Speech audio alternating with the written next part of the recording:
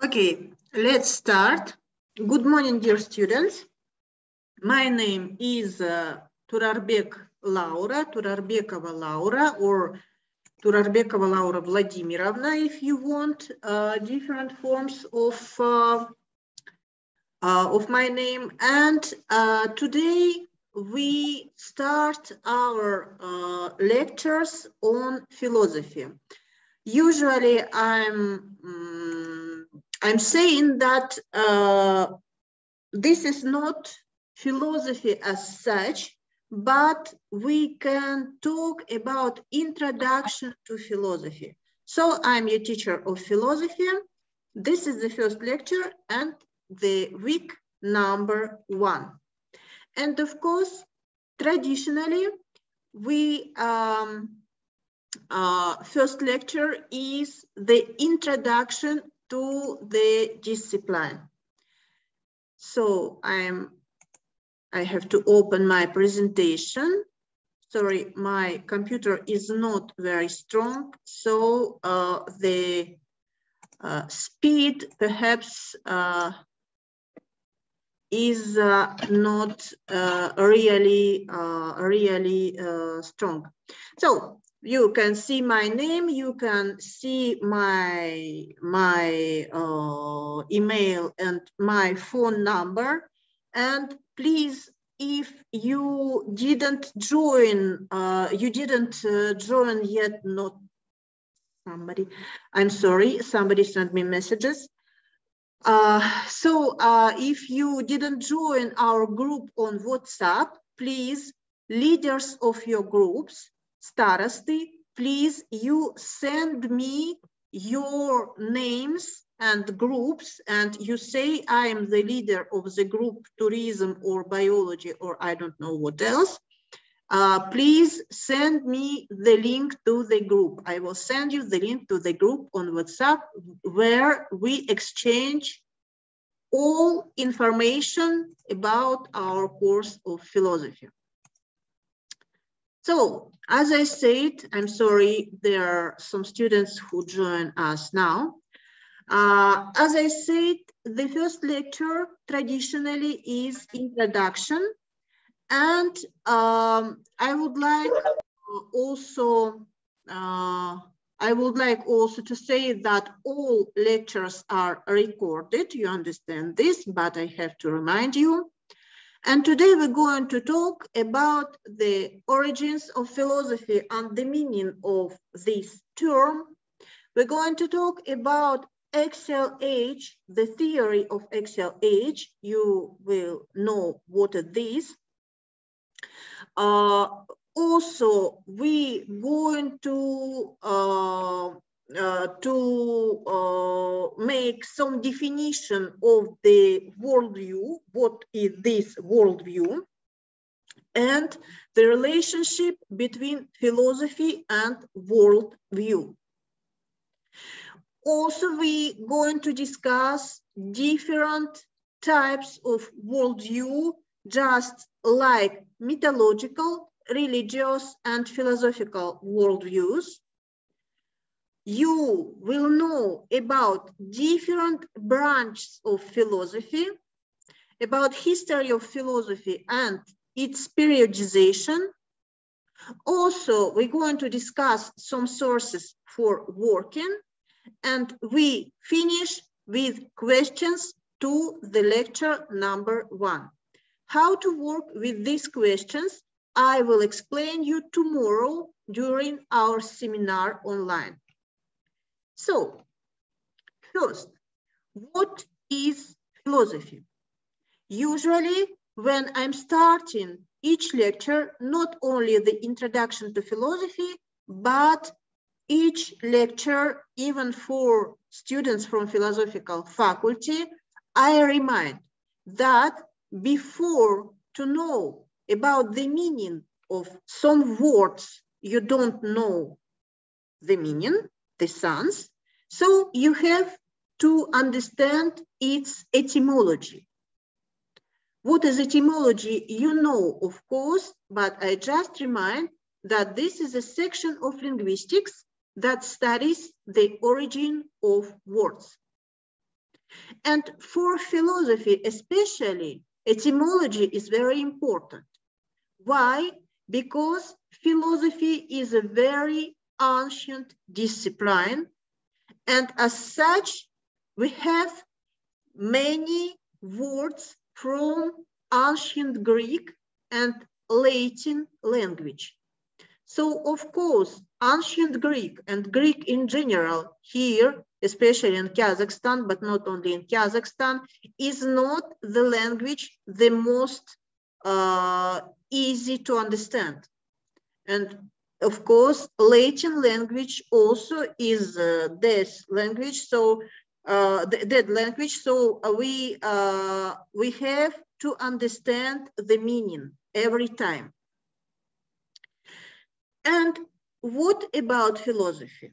When we are talking about philosophy, in English we say philosophy, in French we say philosophie, in Russian we say philosophia, in Arab falsafa, in Kazakh falsafa, falsafa, different pronunciations, etc. But you see that the pronunciation of the word is quite the same. Why? Because philosophy as word is not the word from our language, but it's from ancient Greek philosophia. And the word philosophia is composed of two words. First, philos, love or loving, and the second meaning of this word is friendship. And the second word is Sophia, wisdom. You know this name for girls, Sophia. Yes, Sophia, it means wisdom, for your knowledge, for your information. So philosophy is love of wisdom. This is a general information every cultural person should know about. Philosophia, love of wisdom. What is about the origins of philosophy? Not origins of the culture of thinking. I'm sorry, this is the translation, ancient translation from my colleague. Of course, origins of philosophy. We don't know this clumsy construction of thinking. Introduction, origins of philosophy. So, you should know a name. This name is Karl Jaspers.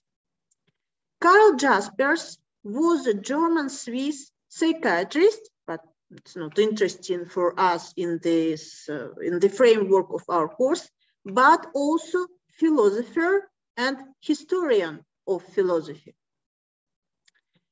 In 1949, he published a book, The Origin and Goal of History. In this book, he explained the concept of axial age. Axial age, or sometimes we say pivotal age, and this pivotal age is a very special time in the history of the humankind.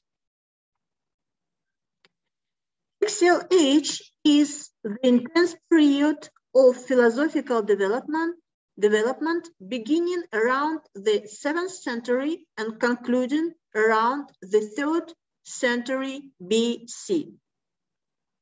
By the way, BCE or BC doesn't mean every time before Christ, but before Common Era. Sometimes for some students, it's important to understand. So before Common Era, 7th to the 3rd centuries BC.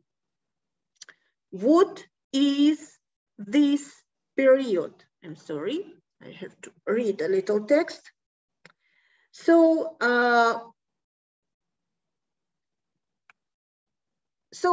according to Jaspers, the axial age should be viewed as an objective empirical fact of history. He remarked that during this period, in different parts of the world, at the same time or almost the same time, independently from each other, the same way of thinking about the world appeared.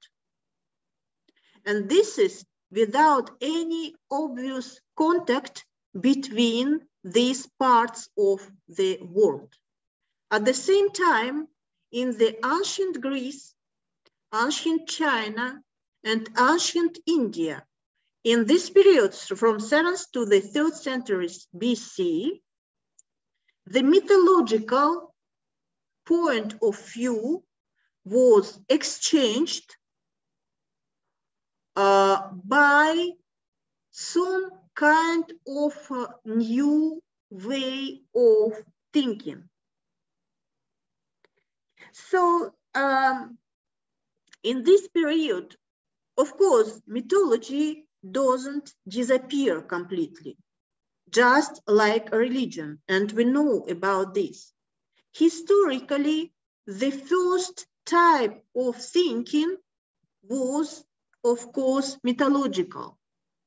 Mythological kind of worldview. Mythological worldview helped the humankind to understand the world for the first time.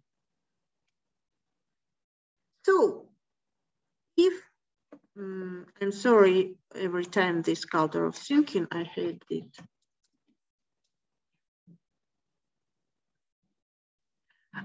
So, first, of course, we have to explain what is this worldview, but it's not very complicated.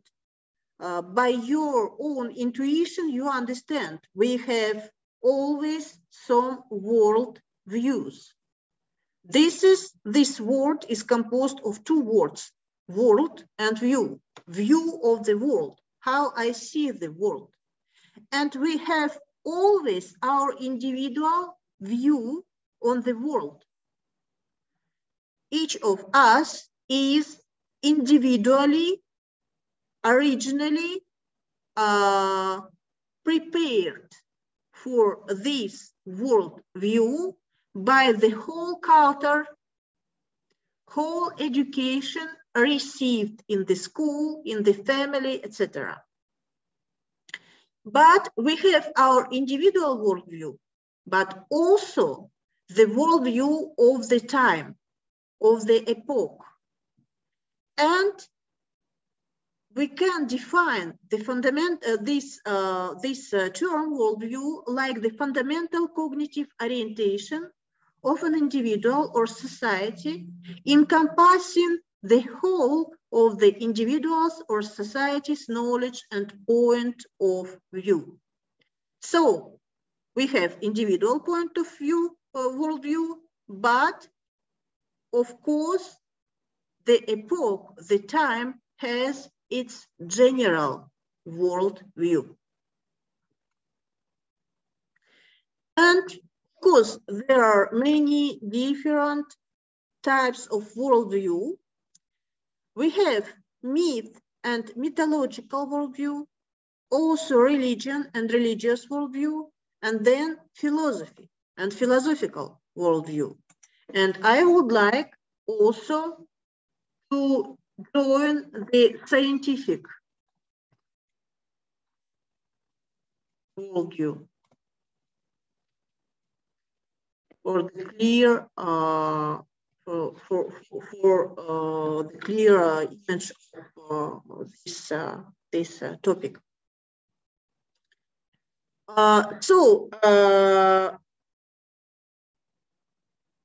Myth or mythological type of worldview is historically one of the first types, as I said, of worldviews.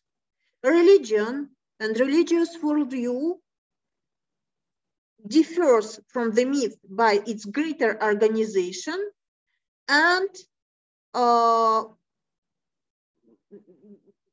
roughly speaking, religious worldview is the second historically, but it's difficult to say in philosophy because we have it's very rare that we have in philosophy exact dates of apparition of the worldview. So, but the difference of religion also, roughly speaking, with myth is greater organization, often represented by religious institutions like church, temple, synod, etc., etc. And finally, philosophy, which is the difference with myth and religion.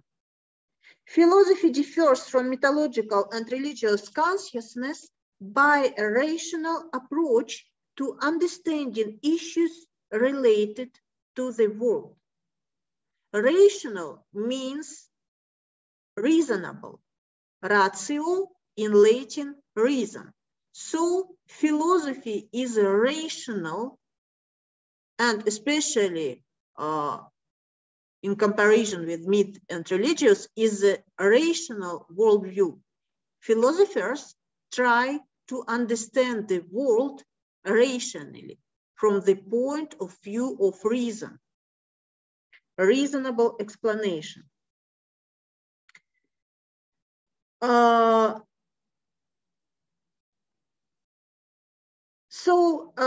Philosophy, we can't say that philosophy today is just a monolithic piece of knowledge, just like in your sciences, because you are not students from Faculty of Philosophy, but from different faculties. For example, biology. I know that today I have many students from biological faculty. So, for example, biology, we can't say that there is a biology in general. We have different branches of biology, yes? Biochemistry, I don't know, biotechnology, scientific biology, and I don't know, many different branches. You know better than me. In philosophy, this is the same. We have branches. And three, the most important branches of philosophy you should know about are: first, ontology. Ontology is the most ancient branch of philosophy, the first historically, which appeared with the first philosophers. And the word ontology provides from two words. The first, ontos, in ancient Greek, being, and logos, speech, discourse, and word. Today, logos and different logia, biology. This is logi provides from logos. Today is considered like science, but initially just like speech, like word about being, speech about being, discourse about being. So, in general, basically philosophy of being. Philosophy or discourse about everything which exists. And this moment is important. We're going to talk later during our next lectures about the being, of course. It's a big topic. And you'll see that this question is the most fundamental question in philosophy. The second branch is gnoseology, or today we also talk about epistemology. It depends on philosophical tradition. In Soviet, post-Soviet philosophical tradition, we are the tendency to talk about gnoseology. But surprise, surprise, if you are going to the French philosophical faculty, for example, and you are starting to talk about gnosiology, I know what the gnosiology is, yes, and French philosopher doesn't understand you, because for French philosopher, only epistemology exists. So, but anyway, despite different philosophical tradition, this branch of philosophy is about knowledge, because to talk about everything what exists, everything what is, it's one thing, but how can we know about this what exists? From where provides our knowledge of the world? Two words mean knowledge, but with a little bit different semantical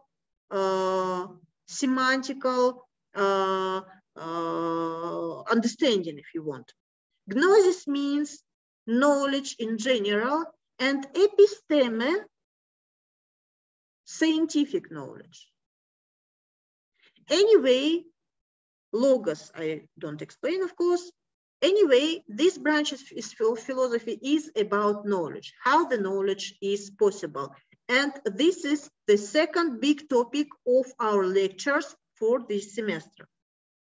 And the third branch is axiology. Axiology provides from, of course, Greek word value, axia, value, and axiology is philosophy of values. But sometimes I'm asking students, which kind of values do you know? And students say often, I know material values and spiritual values. No, we don't speak about material and spiritual. This is not the structure of axiology, like philosophy. Axiology has two sub-branches. First, ethics, ethical values. What is ethical values? Good, bad, justice, injustice, yes, and different appreciation of our behavior among people. The word ethics provides from first ethos, custom, habit, and then this word becomes ethique, science of morals. So ethics is philosophy of morals, or sometimes we say practical philosophy. So how to use our philosophical views on practice? The usefulness of our philosophical views and theories. And the second kind of values is aesthetical values. It's not about good and bad, moral or not moral. It's about beautiful and ugly. So beautiful and ugly is not good or bad among other people, but beautiful and ugly is significant for us. So the word aesthetics provides from aesthetikos, Greek word, which means of sense, perception, sensitive, etc. Philosophy of beauty, which sometimes becomes philosophy of art, but not every time. The second moment or the third moment you should know about philosophy is its periodization. You know that periodization is used in the history. So the history of philosophy is important, of course. We have the history of ideas, but there is a small, slight difference with the historical periodization. In general, periodization is the process or study of categorizing the past into discrete, quantified, named blocks of time. So we know ancient world, we know before history, yes, we know Middle Ages, we know new history, etc. But in philosophy, we have periodization, which is classification of paradigms. Paradigms is also a very important word for you. You should know. Sorry, somebody is late. And in philosophy, this is word also from Greek language, from paradigma, which means pattern, example, sample. And in philosophy, it means a distinct set of concepts or thoughts, thought patterns, which constitutes legitimate contributions to the history of thought. Three big periods or three big paradigms in the history of philosophy we know, recognized by everyone in the world. But here I especially explain that this is the Western philosophy, but not only in the Western philosophy, these periods are recognized. So the first is the big period, ancient period of ancient philosophy, classical philosophy. This is the Greco-Roman period from 6th BC to the 3rd, 4th AD centuries. The second big paradigm is medieval paradigm or medieval philosophy, and especially Christian European philosophy from 5th to 16th centuries, of course, AD. And finally, modern philosophy. Modern philosophy starts from 17th century and continues till nowadays. Of course, perhaps you have heard the word postmodern. We are living in so-called postmodern times. But postmodern is a complicated and very debatable concept. So perhaps if we have time, we will discuss about, but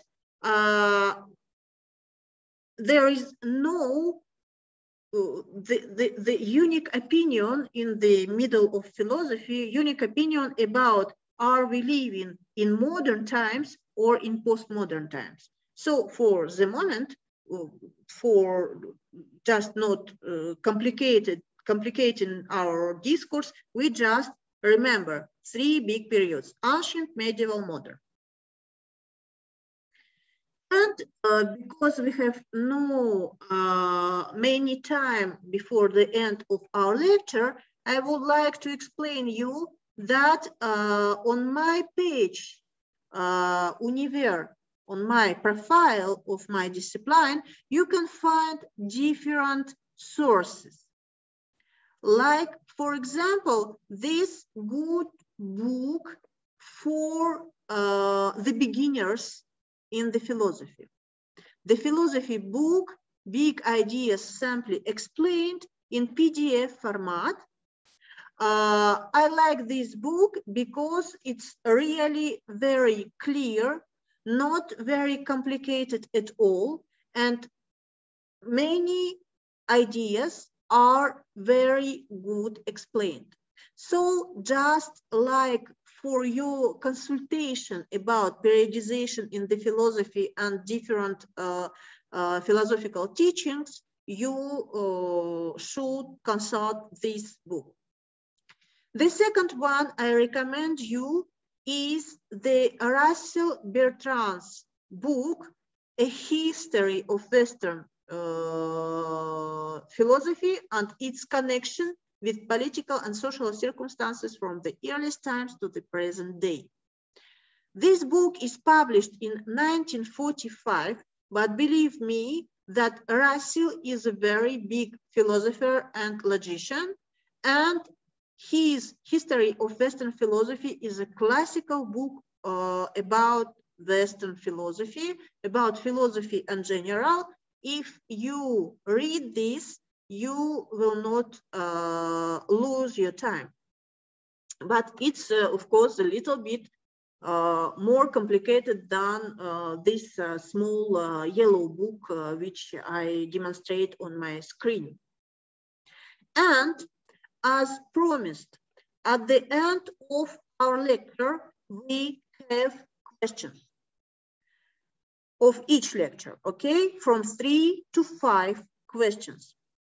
And one of your tasks will be to find the answer to these questions, different questions. I will explain how to work with tomorrow on my seminar, but today, just for your information, questions to the lecture number 1.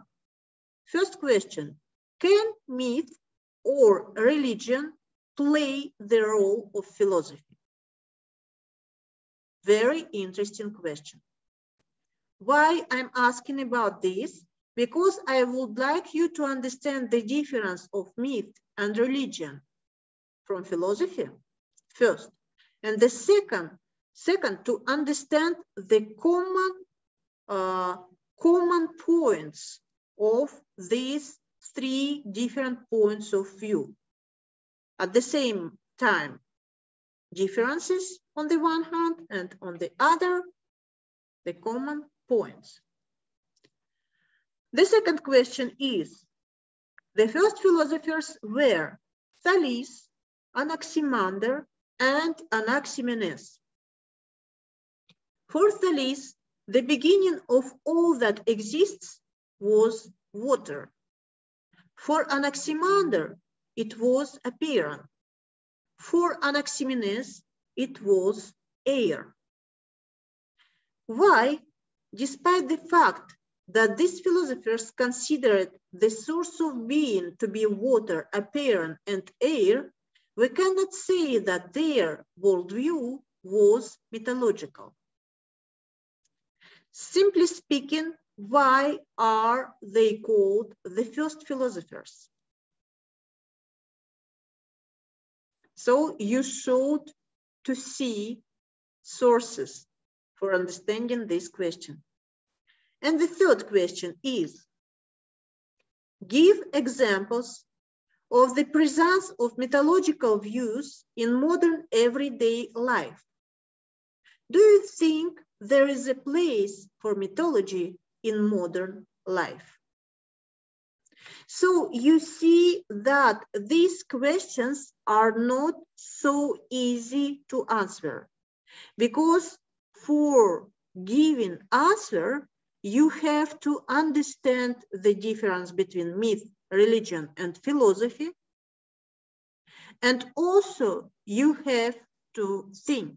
You should think. You can't just make me copy paste from some sources online you find and you even didn't read. I know that today's sometimes, I don't say everyone, but sometimes some contemporary students have this bad habit to go to the internet to make copy paste without reading, and sometimes just to send me without even to know what is inside exactly. So to avoid this situation, I would like you to think about these questions. I repeat, how to work with questions you can know from my seminar tomorrow. This is the end of our lecture today. Our lecture is recorded,